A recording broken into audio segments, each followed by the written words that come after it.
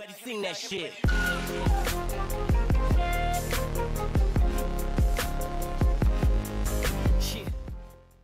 Jorge Sampaoli calls on Argentina supporters to stop blaming Lionel Messi for failures. Argentina coach Jorge Sampaoli has urged fans to stop blaming Lionel Messi when games do not go to script and appreciate all their captain has done for the national team over the years.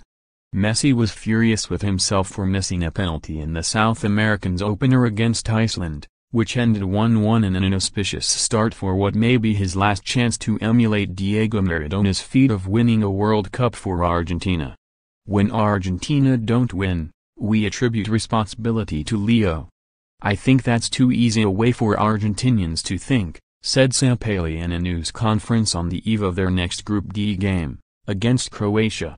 There were lots of factors of irritation for not winning against Iceland. There are 40 of us at this World Cup. The team will be together when things go well and when things go badly. Under pressure himself after an underwhelming year in charge of Argentina despite an extraordinary array of individual talent at his disposal, Sampaoli was bombarded with questions about his controversial use of 3 central defenders. He insisted it gave him flexibility to adapt against different opponents, but acknowledged Argentina needed to be more elastic in their play. Their next opponents Croatia comfortably dispatched Nigeria 2-0 in their first game, putting themselves in pole position to go through. It's going to be difficult. Croatia have a generation of outstanding players who have just won, Sampaoli said.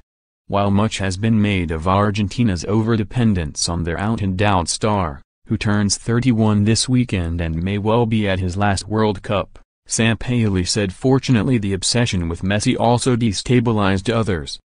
When he has 2 or 3 opponents trying to block him, somewhere on the pitch a teammate is free, as happened against Iceland, he said. We need to take advantage of that. Sampaoli also appealed to Argentines to stop arguing about whether Messi is better or worse than Maradona, who won the World Cup in 1986, and appreciate both men's contributions to their nation's sporting history. They are different. Their contexts are different, he said, urging fans to look at the overall record of Messi, who is Argentina's all-time top scorer.